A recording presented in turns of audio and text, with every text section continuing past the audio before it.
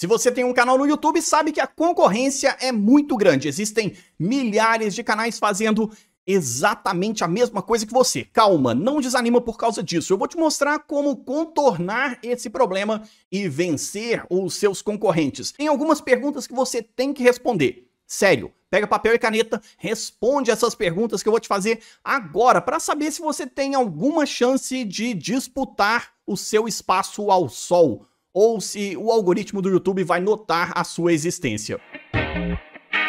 Olá, eu sou o Marcos Lemos do ferramentasblog.com. Eu quero te ajudar a ter resultados com o seu canal no YouTube. Por isso já deixa o seu joinha e com certeza se inscreva aqui no canal se esse é o seu objetivo. Você tem como objetivo crescer dentro do YouTube, ganhar inscritos, visualizações e ganhar dinheiro com os seus vídeos? Então garanta a sua inscrição, clica no joinha aqui embaixo. Agora responde essas perguntas, porque a disputa no YouTube realmente ela é muito acirrada. Só dentro do meu nicho, por exemplo, eu conheço mais de 200 canais que têm mais de 10 mil inscritos, fazendo conteúdos bem semelhantes ao que eu faço aqui, tentando ajudar outras pessoas. E com certeza existem muito mais canais sobre esse tema. E no seu nicho você consegue identificar centenas, talvez milhares de criadores de conteúdo, de pessoas que estão tentando crescer dentro do YouTube tratando sobre o mesmo tema que você. Como é que você vai se destacar frente a tantas pessoas, tantos criadores de conteúdo e chamar a atenção dos seus espectadores? Eu sei que o desafio pode parecer muito grande, mas não é tão difícil assim se você souber responder essas 10 perguntas bem básicas. E eu vou supor que você já conhece pelo menos aí uma dezena, talvez 20 canais que fazem conteúdo semelhante ao que você já faz ou tem vontade de fazer. Usa esses canais como base e responda a primeira pergunta que eu coloquei aqui na minha lista: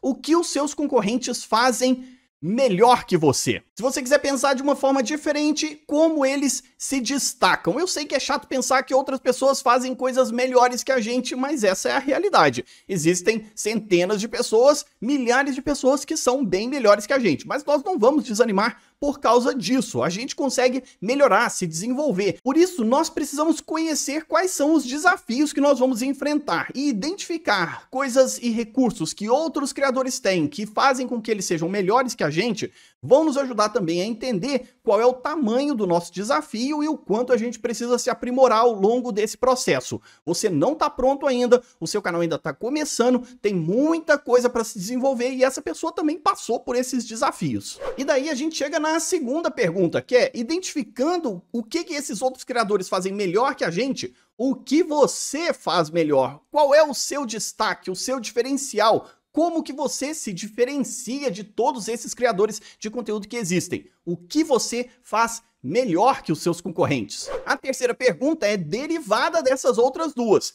O que os seus concorrentes não estão fazendo, porque provavelmente eles escolheram ali dentro do nicho um tópico, um assunto ou até um formato de conteúdo, um estilo.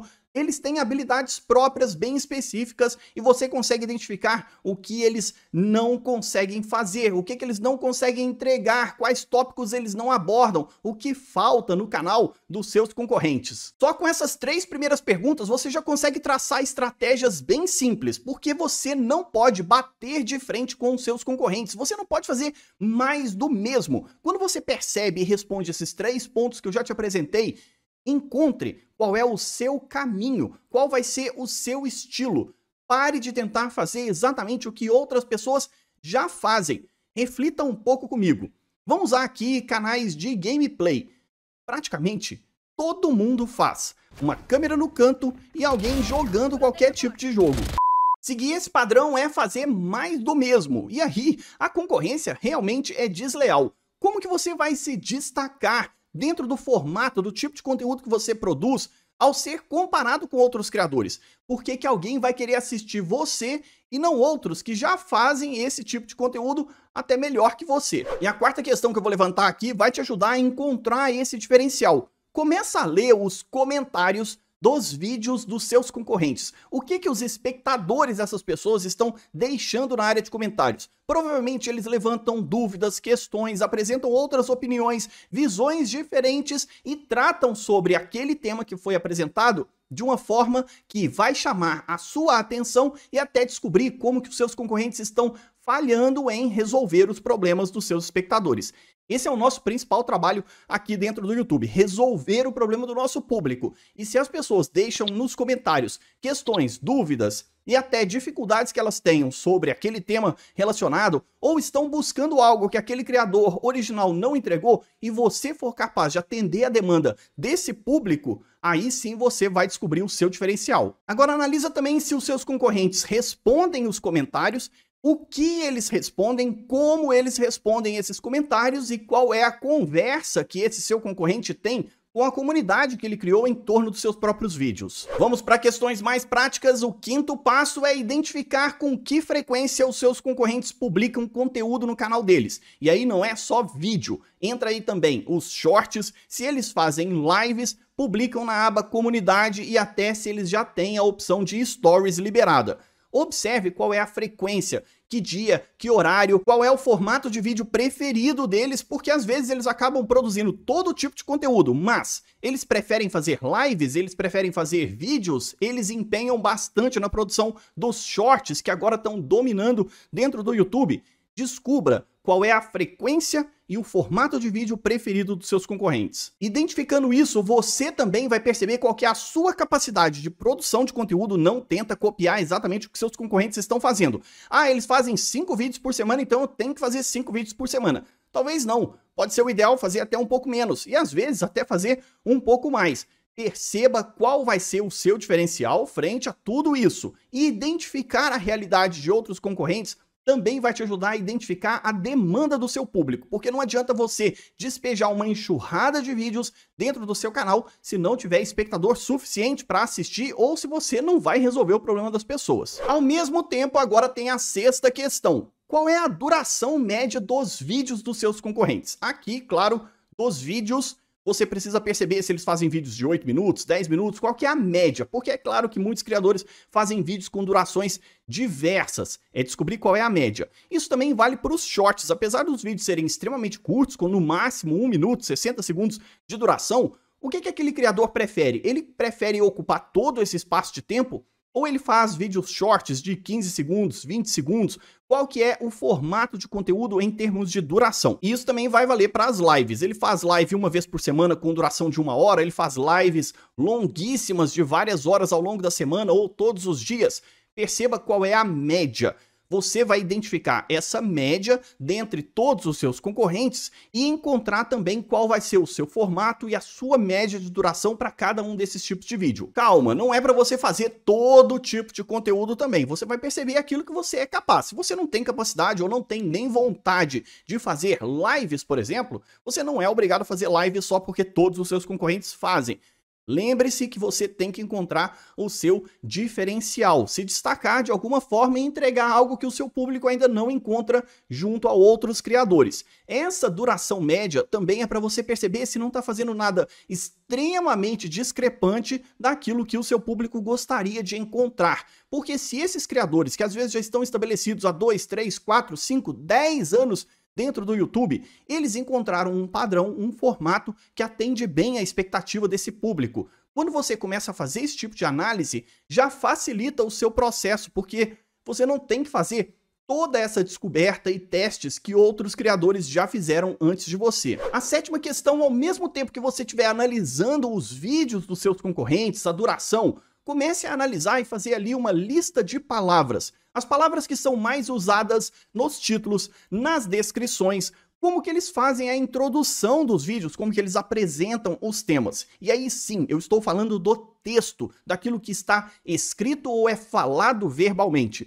Essas palavras são muito importantes na hora de você construir os seus roteiros, identificar padrões e depois vai te ajudar em um outro ponto aqui, que é pesquisar os seus concorrentes. Fazer uma lista dessas palavras também vai te ajudar a fazer uma lista de temas, tópicos e assuntos que sejam extremamente importantes de você tratar dentro do seu canal e descobrir certos padrões. Por falar de público, a oitava questão tem tudo a ver com os espectadores. Como que os seus concorrentes fidelizam os espectadores que eles têm? Provavelmente eles usam outras redes sociais como Instagram, TikTok, talvez grupos de Facebook, eles têm listas de e-mail marketing, criaram grupos no Telegram, no WhatsApp. Tenta identificar como que os seus concorrentes mantêm um contato mais próximo além do YouTube. Não dá para você criar uma comunidade de espectadores para o seu canal apenas dentro do YouTube. Tenta diversificar e levar o seu conteúdo e formas do seu público te encontrar fora do YouTube. Nem todo mundo está dentro do YouTube o tempo todo. A gente usa outras redes sociais, outras plataformas e você precisa manter contato com essas pessoas. Descubra qual é o formato, o estilo, o método de manter contato e proximidade com o público que os seus concorrentes mais usam. Agora, lembra daquela lista de palavras e expressões? Essa é a nossa 9ª questão, a gente está quase terminando. Eu sei que você está adorando tudo isso e está respondendo aí no seu caderninho, anotando para descobrir qual vai ser o seu diferencial. E já está inscrito aqui no canal, já deixou o seu like. Todas essas questões que eu trouxe até agora vão te ajudar a dominar o YouTube. Vale o seu joinha. Agora, a 9ª questão é, pega toda aquela lista de palavras e expressões. Eu sei que você tem uma dificuldade muito grande de ter novas ideias de conteúdo. Pesquisa. Coloca lá na barra de pesquisa do YouTube essas palavras, essas expressões, essas frases, os títulos dos vídeos dos seus concorrentes e tenta descobrir como eles estão posicionados nos resultados de pesquisa do YouTube. Não precisa se afobar tanto nessa questão de otimização dos seus vídeos para aparecer em resultados de pesquisa. A única coisa que a gente quer saber é quais são os vídeos que têm maior destaque entre os seus concorrentes e geram maior interesse do seu público. Você pode até fazer essa lista de palavras baseado no tipo de comentário que os espectadores estão deixando na área de comentários dos vídeos dessas pessoas, desses outros criadores. Assim você consegue perceber, a partir da demanda do seu público, quais são os tópicos, os assuntos, os temas dos vídeos mais interessantes e mais importantes para você fazer. E também descobrir quais são os vídeos que têm potencial de gerar mais visualização para o seu canal. Agora a gente chegou na 10ª pergunta e ela é muito importante também. Você não está isolado do resto dos seus concorrentes, e eles não são seus inimigos, eles só estão disputando o mesmo público que você dentro do mesmo nicho, até porque você não vai disputar a atenção do seu público só com pessoas do seu nicho, o seu público assiste outras coisas dentro do YouTube, mas a gente tem que se preocupar com aquilo que a gente tem um mínimo de controle. Mas você não está isolado dentro do YouTube. Quais são os concorrentes e outros criadores de conteúdo com os quais você mais se identifica, que você tem mais afinidade? Tenta se aproximar desses criadores, principalmente aqueles que moram geograficamente próximo de você. Deve ter muito criador de conteúdo dentro do seu nicho, que mora na mesma cidade que você ou até muito perto. E você pode aproveitar dessa vantagem, dessa proximidade física e também da proximidade de interesses para fazer novas amizades e assim criar parcerias, criar conteúdos, trocar conteúdos junto com essas outras pessoas e assim todo mundo se beneficia. Eu tenho proximidade com vários criadores, não geograficamente, porque eu moro no interior de Minas, o que é um pouco longe da grande maioria das pessoas. Mas graças à internet, a gente consegue se aproximar a partir de videochamada, grupo de WhatsApp. Encontre o seu jeito de conversar com outros criadores, mesmo que não seja para criar conteúdo com essas pessoas, mas para trocar uma ideia, trocar experiência, colaborar uns com os outros e aprender um pouco mais.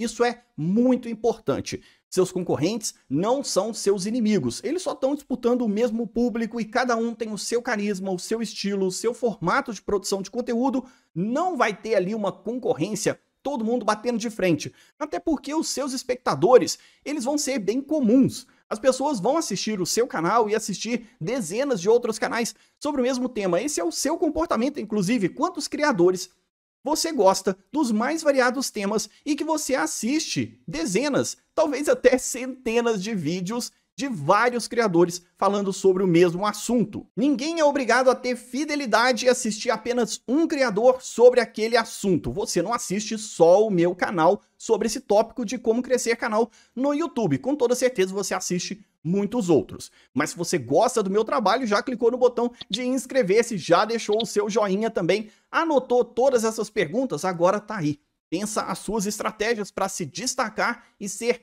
diferente nesse mundão que é o YouTube. Eu vou te recomendar outros vídeos aqui na tela que também vão te ajudar a dominar o YouTube e crescer o seu canal. Eu tenho certeza que agora os seus objetivos vão ficar bem mais próximos. Eu espero você nestes vídeos. Até a próxima!